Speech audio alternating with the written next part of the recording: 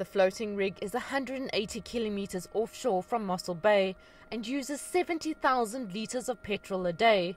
The drilling, which started this past weekend, has so far reached 100 meters below the seabed, but it's hoped a depth of 3,500 meters will be reached.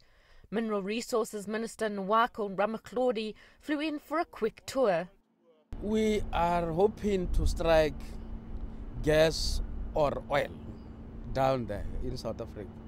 If we do succeed, that is said to be a game changer for the economy of the country and maybe the subcontinent.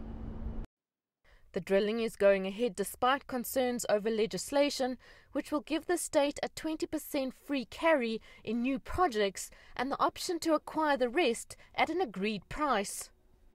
Well, the bill is with the presidency. They are looking at it, checking for legalities, and if it masters the constitutional test, it will be signed. The drilling doesn't come without risks. It costs $1 million a day to drill, and only 1 in 7 wells is successful.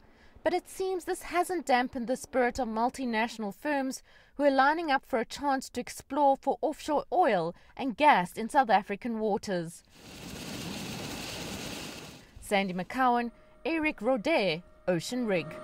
You deserve to know more. enca.com